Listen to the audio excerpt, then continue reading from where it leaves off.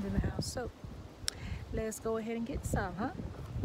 Put you down on the ground. Well, I get down on the ground.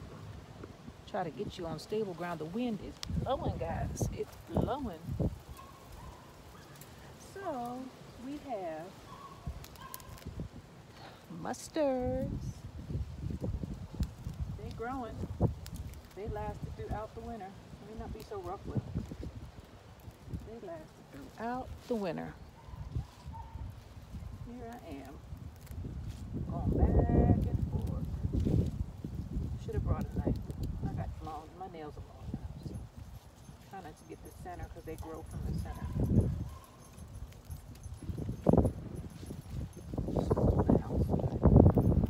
I guess the rabbits don't like mustards. That's okay. That is fine with me. Fine with me. They don't have to like them. I like them. Let's move over.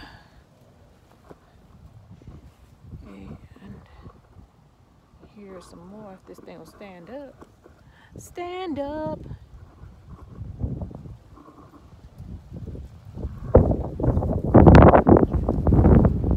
So, turn you down so you can see a little bit. You don't need to look at me. Just look at the greens. I'm here. Look at these snails. These snails are taking over.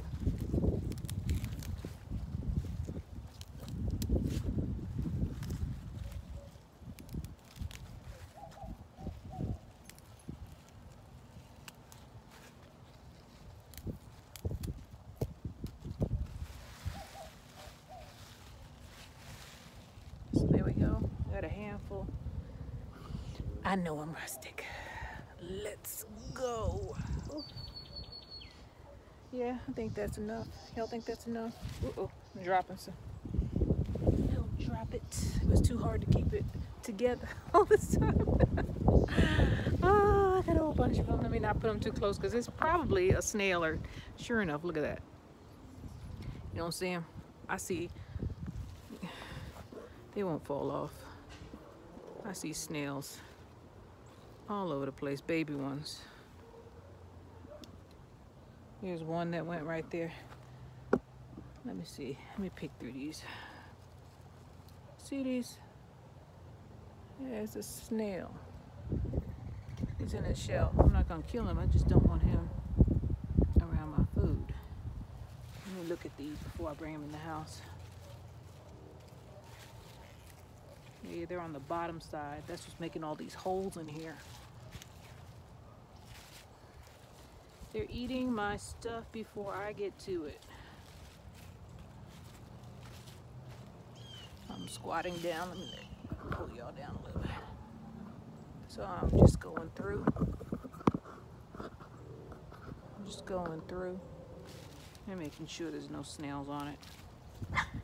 No sense in bringing them in the house. There's another one, see? See that? Right there. Right there. Snail. Let's see.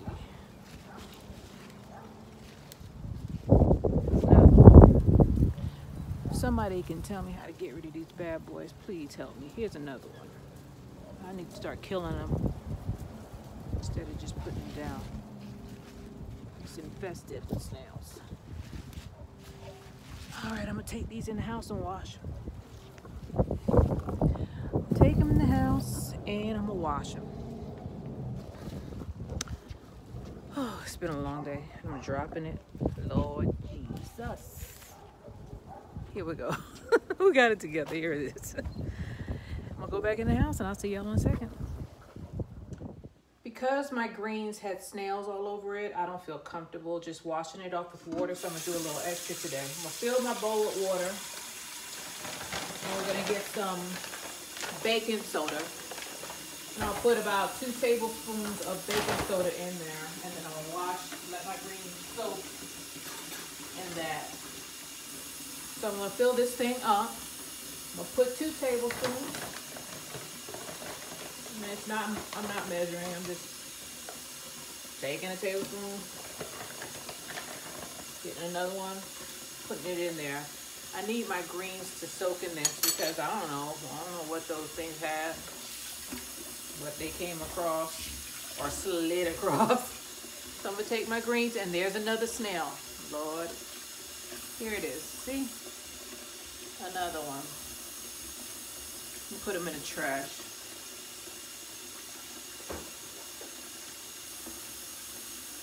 Here we go. Take my greens and I'm gonna submerge them in this baking soda water. Get some of that bacteria off. I'm gonna put 1 more tablespoon for good measure. I'm gonna let them soak in there for a while. And baking soda is kind of like chlorine. You could use it in your pools and to help out the pool, to sanitize the pool. So I'm gonna let my greens sit in there for a second, and then I'm gonna get a plate and I'll put it on the side. So let me put this up. And I'm gonna get a pot.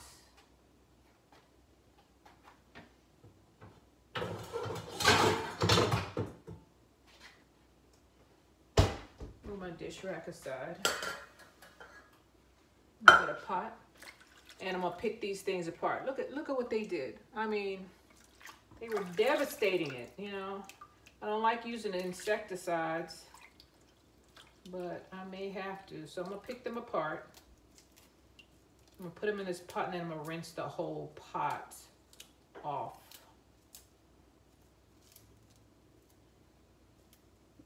This one.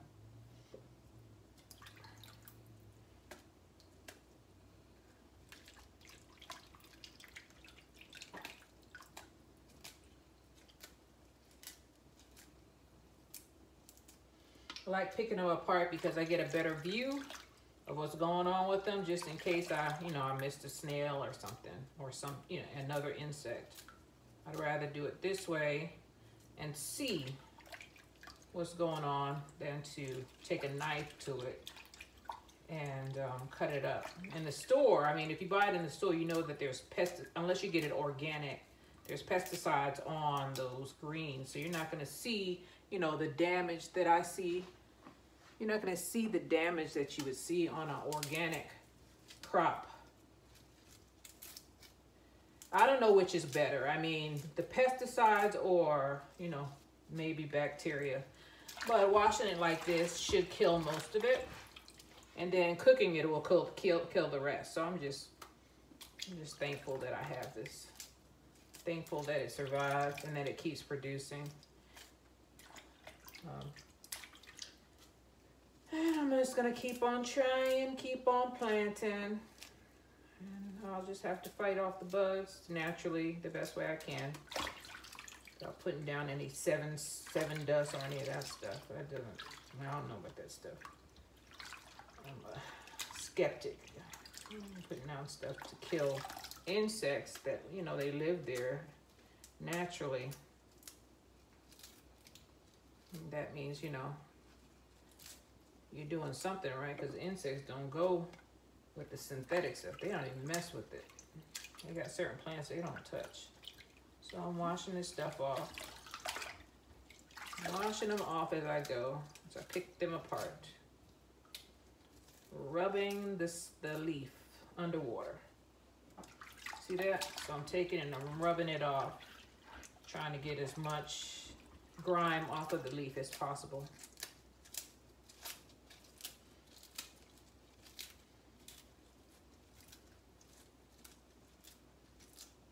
Throw that in there.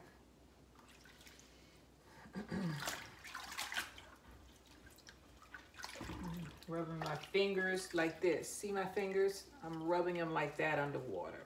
Trying to get off any residue, anything that shouldn't be there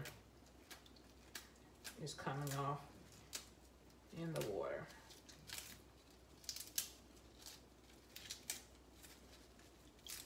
Now I'm gonna put pork in this, right?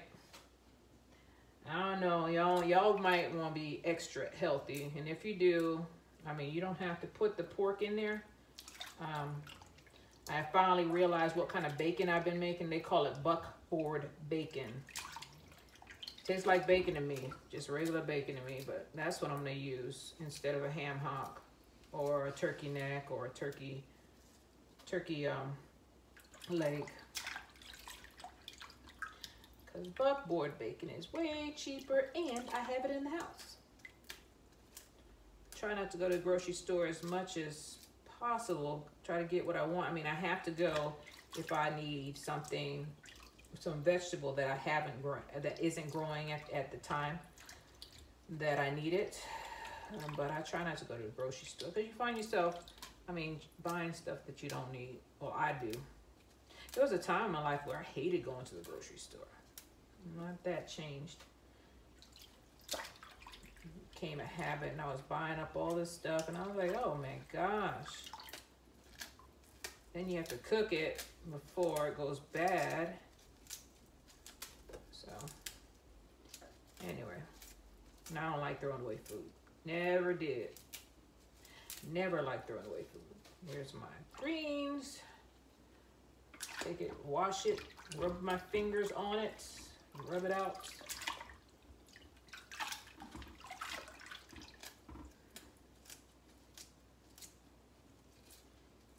I like picking stuff fresh too because it tastes different. When it sits in the store, you don't know how long the thing has been out of the ground and what they sprayed on it to keep it green. I mean, I have actually I was picking up a piece of like celery or something, and that sprayer came on in the store. I'm like, what the heck? What is that? I felt defiled,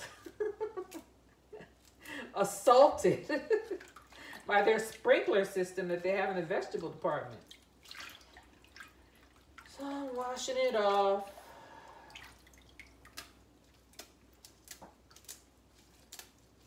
Keep on pulling it off, throw the stem in the sink. One time I remember buying some collard greens and they were rotten. I mean, they were falling apart. I was doing the same thing I'm doing now and they were not fresh.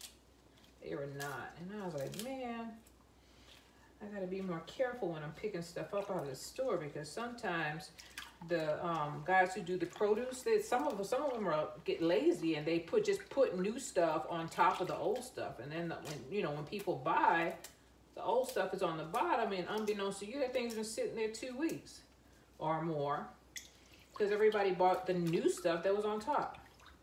So, here we go. Yeah, wash this off my hand. So I know this is fresh because I just picked it out of the garden. Yeah. I need to put some collards in the ground too. I'll plant those later on today and tomorrow. I put some asparagus and what is that? I planted 2 planters full of stuff. Some asparagus, some butternut squash. I forget what the other one is. That's in that planter. Hopefully they come up. Sometimes the seeds, I mean, the longer you keep your seeds, the lower the germination rate is going to be. Because I have some seeds from last year, and they're not doing too well. So I just make sure I buy seeds, and I buy the seeds that I'm going to plant that year. Okay, I'm down to the nitty gritty. Look at my water. Look how dirty that is. Glad I did that. Glad I did it with the baking soda. So now I'm gonna take this. I'm gonna wash them off again. Might wash them like 2 more times in cold water, not hot water, cold. Wash them off. Not wash them. I already washed them. They feel different now that I washed them in the baking soda. Pour it off. I'm leaking something.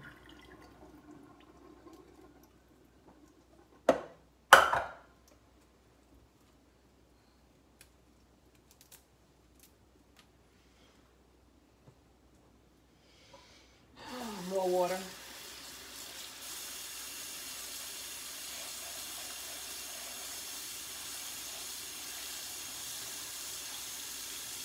And this is just enough for 2, maybe 3 people. It's not a lot.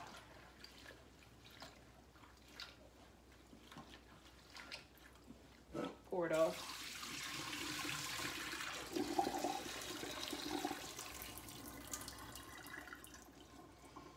And this time I'm just gonna fill it up.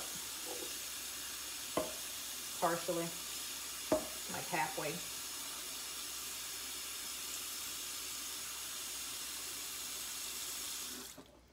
And we're gonna go over to the stove. We're gonna season this thing up, all right? I got my buckboard bacon. Buckboard bacon. Say that 10 times. And you see, I cut these myself, so that's why they're so thick. I'm just gonna take that, I'm gonna chop that up. Put it in there. I don't have the fire on yet, so I'm just getting everything in there.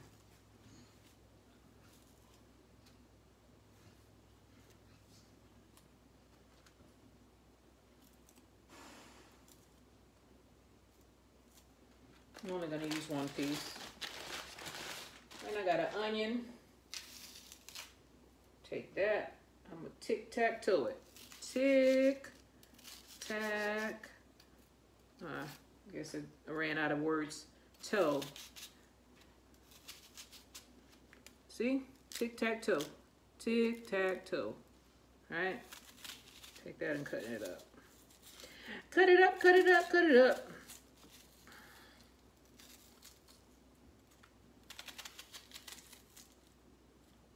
Not gonna use the whole onion. That's enough onion for that. And I got some garlic powder.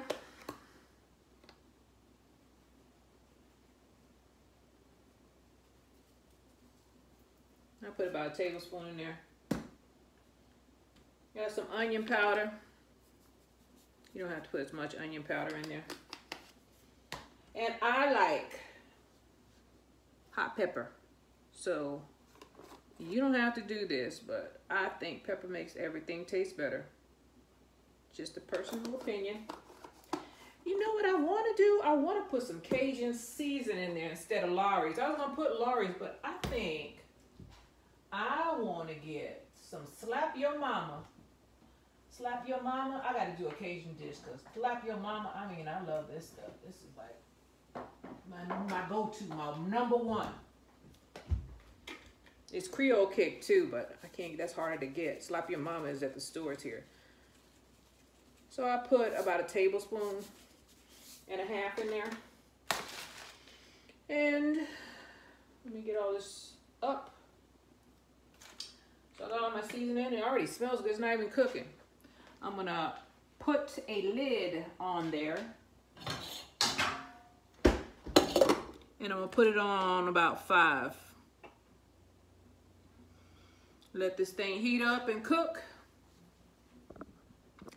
And I'll be right back with you because this is it. This is it. You're just going to let it steam cook and all of that stuff. I mean, I could have mixed it up. All right, I could mix it up. Let me take my knife. I don't feel like getting a spoon. Take my knife and get all that stuff in there, incorporate it in there. I'll do a taste test, but I'm pretty sure that's enough season. I don't want to put too much salt in there. The Slap Your Mama has salt in it. And the bacon, the buckboard bacon has salt in it, so buyer beware. That'll make it really salty if you're not careful. So I'm gonna let this simmer. What you have to do is watch it. I'm not going to put a timer up. Maybe I should. I'll put a 30-minute timer on there. And I'll be back with you in 30 minutes, okay? The alarm is going off. Turn that off and let's check on our greens. It smells good, but I know they're not cooked. I could tell by the way I'm moving them around in this pot. So, let me taste the water because that'll tell me, get out boy, that'll tell me if I got enough seasoning in here.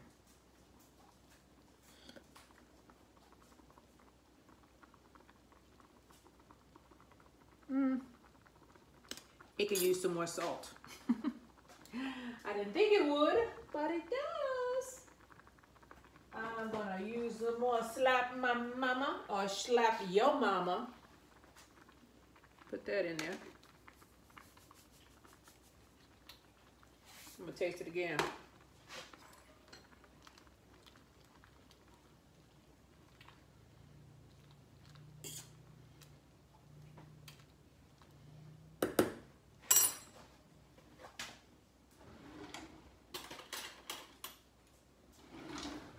Oh, I got a fork. I need a spoon.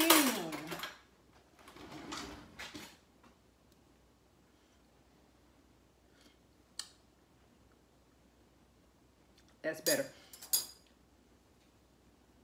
Mustard greens are strong. So if you don't like a strong flavored green, go ahead and get some kale. Okay?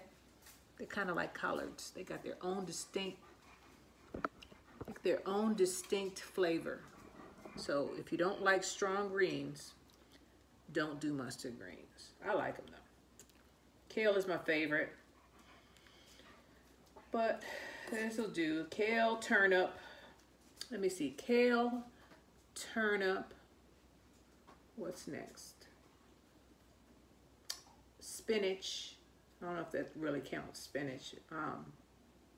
Then mustards. And last the collards. They used to have to beat us. Give us a whipping to eat our collards when we were kids. I never did like them. Well, no, I take that back. There was a guy that I met in Korea who could cook collards like nobody else. And that was the only collards that I ever liked. I'm going to put some salt in there. I was trying to not to do it, but it needs it. It needs salt. So that's about a half a teaspoon right there. Take that, mix it in.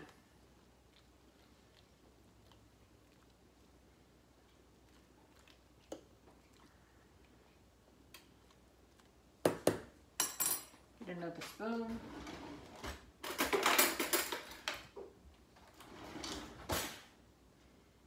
Taste test it.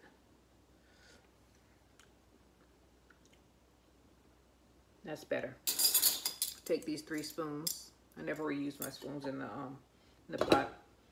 Cover it. We're gonna let it cook another 20 minutes.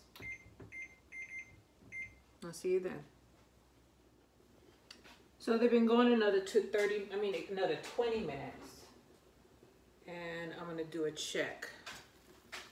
Yeah, they look done now and they feel done. See how they're light green? They're lighter green now and they're really flimsy or really, I don't know, wilted. That's cooked. So I'm gonna turn this off. I have the pot roast that I made, the Asian inspired pot roast that I made warming up. Some rice and peas. I have my greens and I will see you when I plate. The greens are off, okay? I'm gonna take them off the burner. See you in a sec. And there you have it.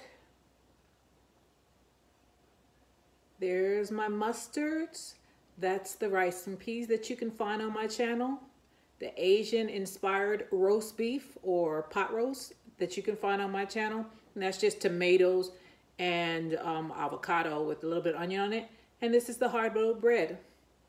Anyway, I'm getting ready to eat dinner. I hope you all have a wonderful night. And remember to take care of yourself and take care of each other. Bye.